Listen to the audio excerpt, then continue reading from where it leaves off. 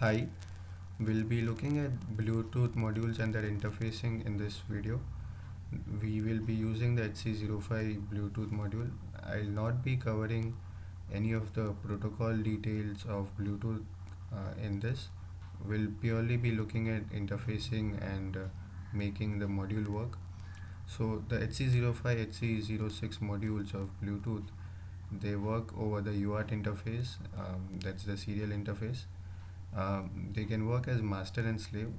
Now the only difference between HC05 and HC06 is one of them can only work as a slave device, another can work as master and slave. You can find out which one is which from the datasheet. These modules are very simple to use. They are transparent.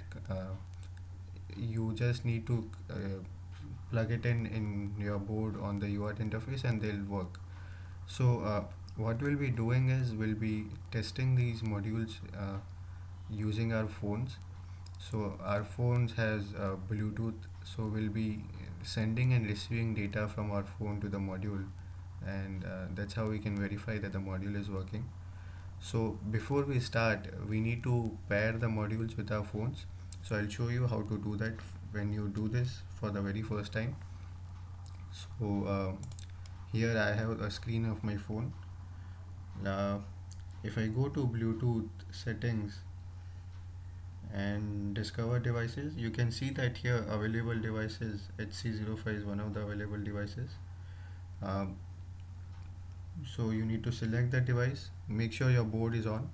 It will ask for a pin. The pin generally by default is 1 2 3 4, I guess. Let's try. Yep, it's paired now. Once that's done, your pairing with your phone is done. So after this, you can go ahead and start sending and receiving data. Now to send and receive data, you need an app in your phone, which is this app, Bluetooth Terminal, BlueTerm.